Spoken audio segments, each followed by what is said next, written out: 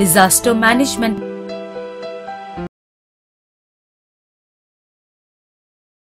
natural disasters.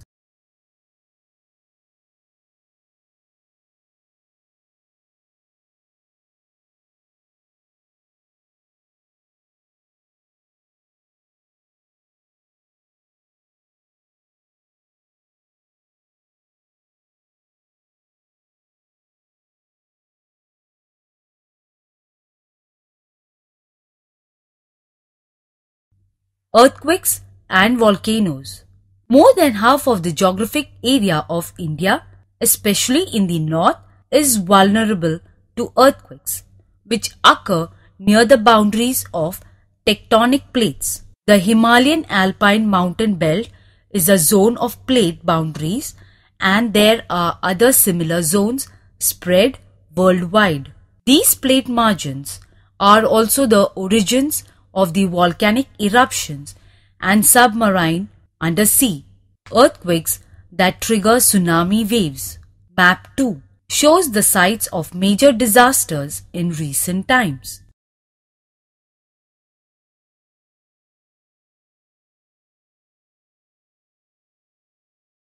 Steps to safety. The most important step to safety is vulnerability reduction. These include 3 essential steps as follows. Mapping. Maps help us to pinpoint the most vulnerable zones as shown in Map 1 and 2. Early warning. Prediction engineering with regards to earthquakes is a highly advanced subject. New and latest technologies are used to relay information through different media to minimize loss of life and property. Life-saving skills. People living in zones that are vulnerable to earthquakes need to learn many types of skills. Disaster-resistant houses need to be built. One such skill that needs to be developed is drop, cover, and hold as illustrated below.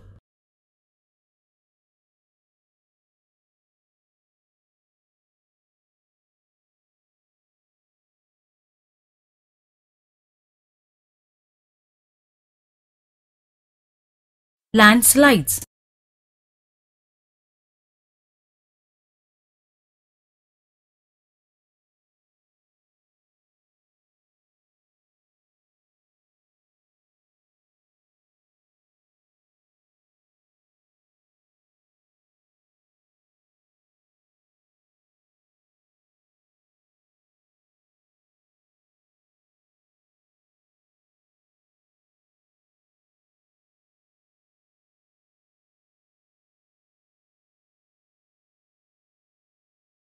Landslides occur on hill slopes and similar slope surfaces.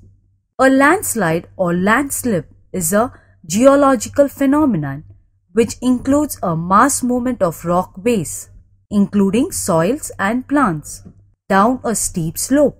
There are different types of slip surfaces. Although the action of gravity is the primary driving force for a landslide to occur, water acts as a lubricating agent. This is shown in the diagram below.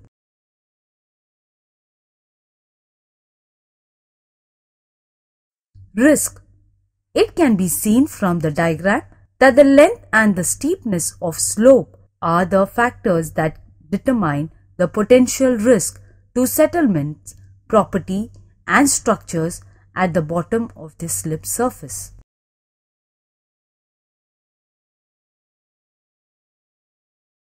Mitigation.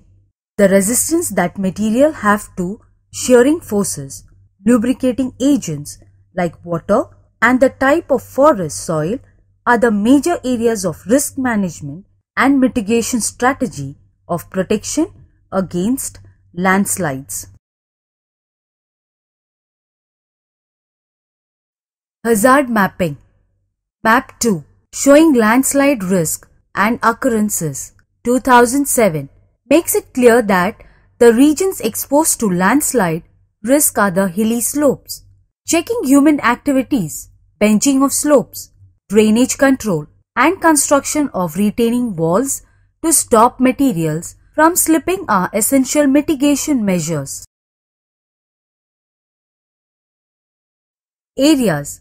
Landslides due to weather debris often occur on hill slopes or valley slopes. Areas are analyzed into severe, moderate, and light landslide risk areas based on geological and weather-related events. These are described in the vector diagram given and are also shown in map 1 and 2.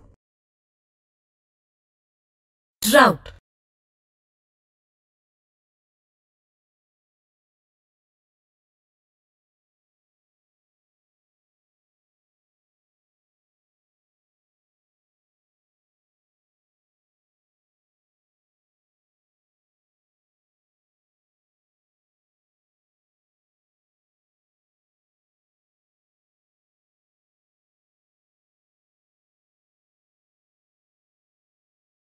A drought is an expected period of months or years when a region notes a deficiency in its water supply resulting from failure of monsoon. Dry weather is not the only reason for drought. Drought may also be caused due to soil degradation, groundwater depletion, and poverty of the people. It can be seen from the map that the drought-prone areas are located in semi-arid and arid zones. Map 1.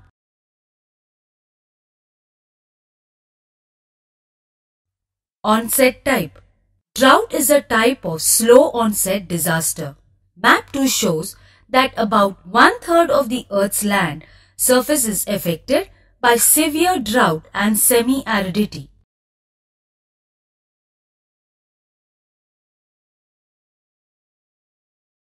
Vulnerability. Deficiency of rainfall may be due to climatic factors including high temperature, altered ecosystem, and bad agricultural practices. Low income and poverty increase the vulnerability of the land to drought. Drought is a complex phenomena.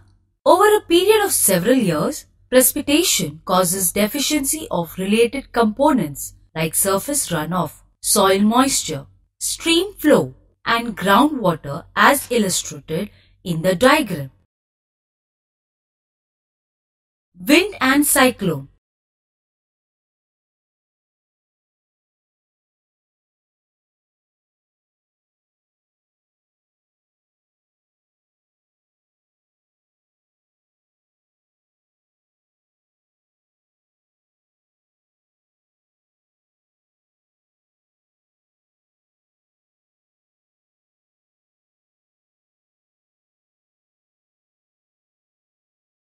Wind system.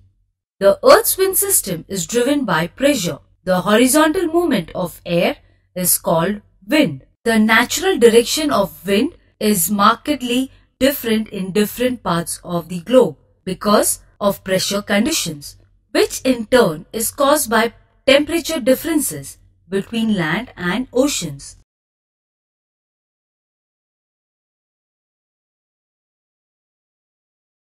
Cyclones. A cyclone is an area of closed, circular fluid motion with centers of low pressure surrounded by increasing pressure outward. Because the pressure is low towards the center, this is usually characterized by winds that rotate counterclockwise in the northern hemisphere and clockwise in the southern hemisphere of the Earth.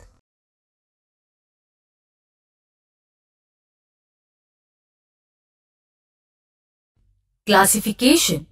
From the point of view of the location, there are two types of cyclones: tropical cyclones and temperate cyclones. Cyclones that originate due to contrasting air masses in terms of temperature, pressure, and humidity are known as temperate cyclones. Tropical cyclones are varied in size, weather, conditions, and other general characteristics, due to which they range from small disturbances to violent storms, such as typhoons and tornadoes.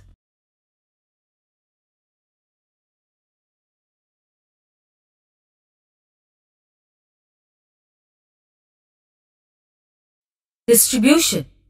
Temperate cyclones are those cyclones that blow in the temperate region.